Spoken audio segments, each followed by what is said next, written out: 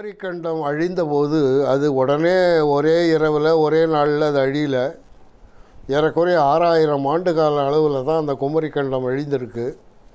தெற்கேருந்து அந்த நீர் உள்ளே நிலப்பகுதியில் நுழைய இந்த மக்கள் எல்லாம் வடபகுதிக்கு வெளியேறாங்க.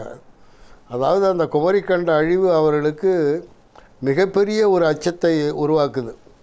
அப்படி ஒரு அச்சத்தினுடைய அடிப்படையில் இந்த நீரினுடைய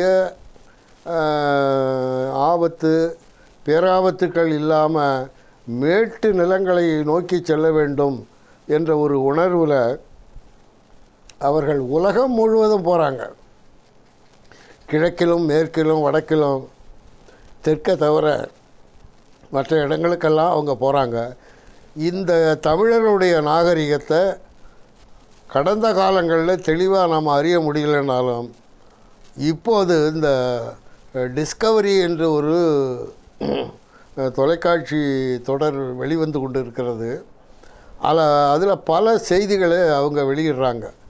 இந்த தமிழருடைய நாகரிகத்தினுடைய பண்பாட்டு கூறுகள் தென் அமெரிக்காவில் பெருவில் இருக்குது, பிரேசிலில் இருக்குது, அதே மாதிரி அமெரிக்காவில் மெக்சிகோவில் இருக்குது.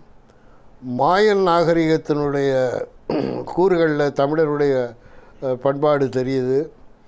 அதை போலவே இங்கே கிழக்கு Korea, Japan, Vietnam, Laos, Burma, Malaysia, Indonesia போன்ற நாடுகளில் தமிழருடைய நாகரிக கூறுகள் இருக்குது.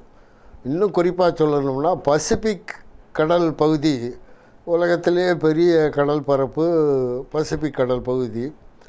அதில்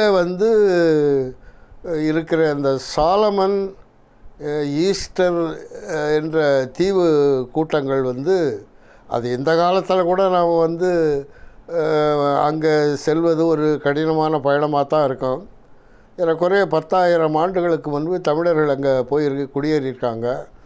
அந்த நியூகினி, சாலமன் தீவுகள், ஈஸ்டர் தீவுகள்லாம் இன்றைக்கும் தமிழருடைய அடையாளங்கள், தடயங்கள் காணப்படுது. சிந்துவெளி எழுத்துக்களுடைய அந்த எழுத்துக்களை ஈஸ்டர் ஐலண்ட் அந்த தீவில் ஒரு பாறையில் பதிவு செய்திருப்பதை இன்றைக்கு ஆய்வாளர்கள் கண்டெடுத்திருக்காங்க. ஆகவே குமரிக்கண்டம் அழிவு என்பது தமிழர்களை பொறுத்த வரையில் ஒரு மிகப்பெரிய ஒரு பேரழிவு என்று எடுத்துக்கொண்டாலும் கூட இந்த தமிழ் மொழி, தமிழ் இனம், தமிழ் இனத்தினுடைய பண்பாட்டு நாகரிக கூறுகளை அந்த அழிவு தான் உலகம் முழுவதும் எடுத்து சென்றது என்பது தான் உண்மை.